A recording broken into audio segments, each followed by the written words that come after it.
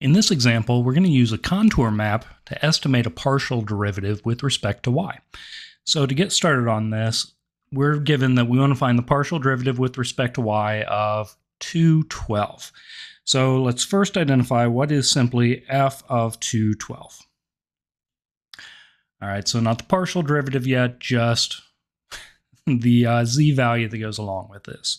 So if I were to graph this, I'm going to go x-axis, we're looking at 2, y-axis, we're looking at 12, which fits somewhere here between 10 and 15. If I were to plot a point out here, we're looking at right about there on our graph. All right, so the contour mapping here, you can see that we have 140 is this line going across here, and 210 is this line going across here. So we're fitting somewhere in between 140 and 210. To estimate this, what we want to kind of do is say to ourselves, if we were to draw a straight line going straight across here, well, that's a total distance change in elevation, basically our z values of 210 minus 140, which would be a difference of 70. So it's 70 changes in between 140 and 210. Well, we want to kind of estimate where is ours with respect to that. It's bigger than 140, smaller than 210. So to help us out, what I'm going to do is just draw a line going across what I'm estimating to be about the middle. So that middle would be what? 70 divided by 35 by 2 would be 35. So it'd be 35 more than 140. Or 35 less than 210.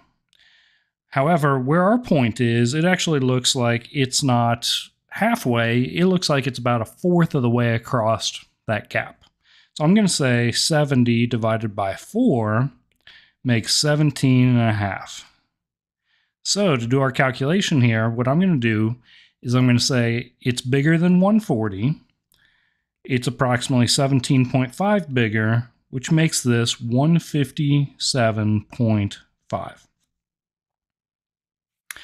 All right, so far we haven't done the partial derivative, but we're getting there. So what I'm going to do is I'm going to get rid of some of this information, like my line. I don't really need that anymore, so it's going away. My line going across there is going away. Let's focus next on, this is the partial with respect to y. So because it's the partial with respect to y, what we want to do is our x values stay consistent and our y values can change. So I'm going to identify a point above this or a point below this and use that ordered pair, ordered triple really, to calculate our partial derivative. If I go to the blue point that I put on the contour mapping at 210, that would correspond with f of 2, comma, I'm going to estimate that to be right about 18 for a y value, is going to be 210. If I went down below to the red dot, that one's a little bit easier to see. That's going to be f of 210, 2 comma 10, equals 140, the value of the mapping there, the z value coming out. All right, now partial derivatives with respect to y, really what we're going to be doing here is it's very similar to the slope formula. It's basically z2 minus z1 over y2 minus y1, because remember the y values change here, but the x values stay the same. I'm going to do both these calculations, but in both cases what I'm going to do is we're going to use f of 212 equals 157.25. So this is going to be our y value. I'm going to use that as y1, and our z value, z1. All right, so the partial here of 212, we can calculate this to be, I'm going to go z2, y2, and filling into that formula, I'm going to go 210 minus 157.5 over 18 minus 12 is going to work out to be 52.5 over 6, or 8.75. Now, if we use the red dot down below there, that would be my y2, and that would be my z2.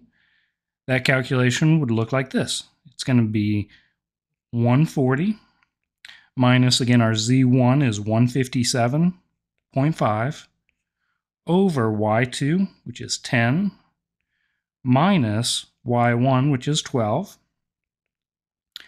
which gets us negative 17.5 divided by negative 2. Two negatives divide out, make a positive 8.75. All right, so there you have it. We ended up with the exact same solution in both these cases.